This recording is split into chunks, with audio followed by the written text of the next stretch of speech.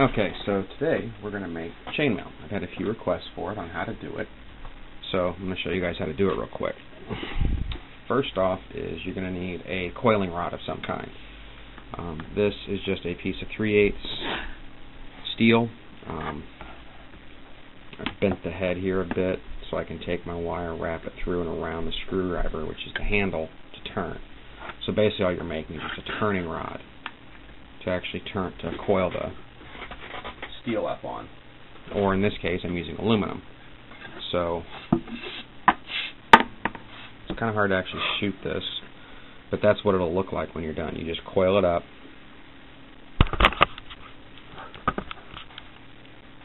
You just coil it up onto the rod. Real self-explanatory. It's just to turn the crank. There you go. Now, to clip the coils, to get the individual rings, what you're going to do is get it just as close as you can there. Score it, but don't cut all the way through. Then grab the back side, bend and break it off. If you cut all the way through, it'll leave a sharp tip on either side that whenever you close the ring, it will allow, if these two closures come in direct contact, they can slip apart. You don't want that. So if you score and break it like that, it makes it a little harder to do that. So I've got a few rings here already cut. So, and since this is aluminum wire, you can just use one pair of pliers. Really, you don't even need one pair, but I do just because they're pretty small. So you take 4 rings and close them off real nice and tight, like that.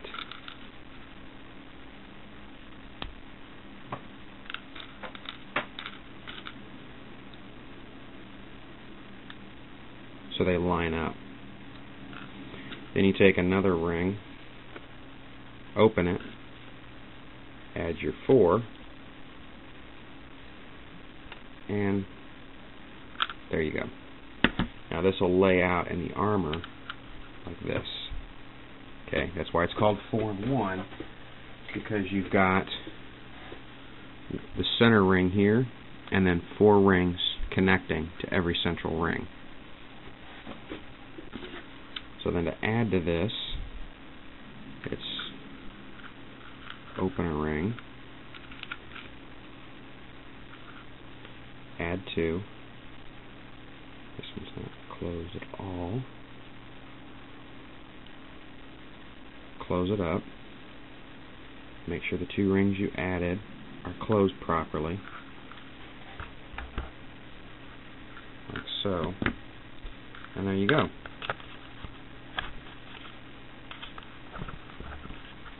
And that's really all there is to it, guys. It's not that difficult. It is pretty time consuming, obviously, but and then you're left with that. And you just continue working up to the sides however you want. You don't have to add 3 rings at once every time you do it. You can just add 1 ring and then, you know, do half rows in the way it's considered. And then to weave it in, just yet again, it's still real simple. I mean, this isn't that tough to do, guys.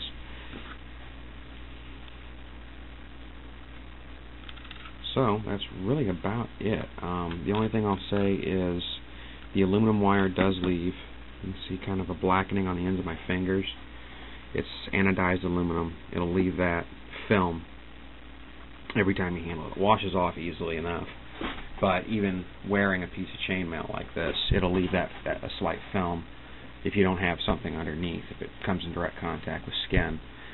So that's the disadvantage to aluminum, where also it can be torn apart if you put enough force on it versus steel.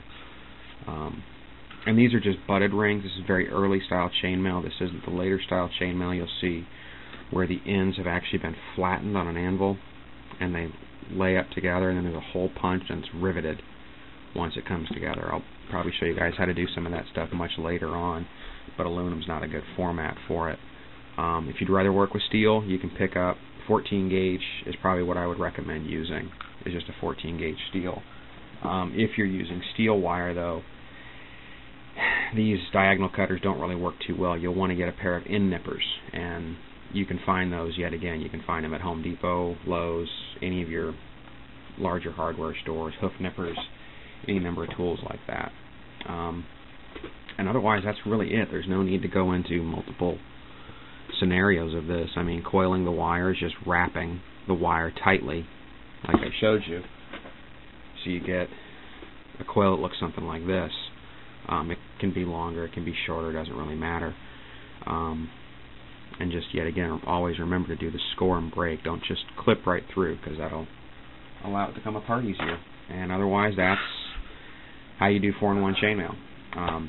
We'll do some other videos here later on how to make the coif, which is the actual headpiece, how to assemble the halberd, which is the full shirt. So you guys get an idea how to do that.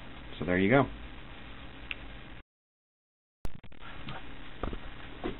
Okay, as promised, the halberd.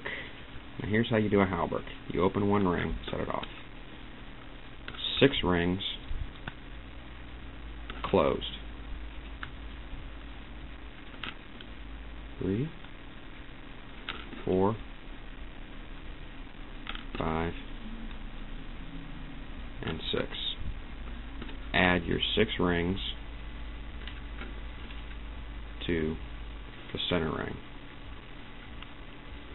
Close it off. Now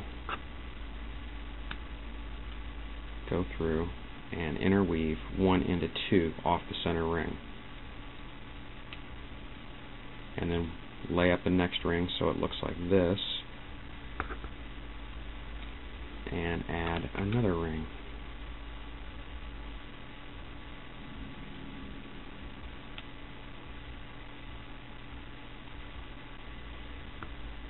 And you just keep doing this all the way around.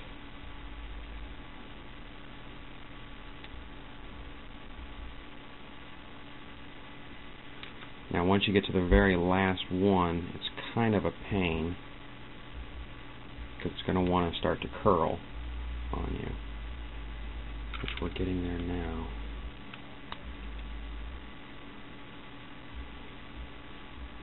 So we've got that one, and as you can tell, it all kind of falls in like that.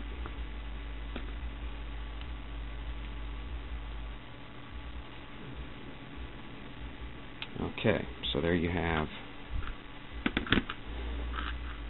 the first round of the coif, which actually I messed it up.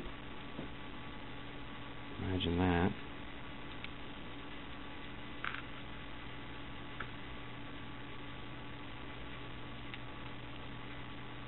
Let's fix this here.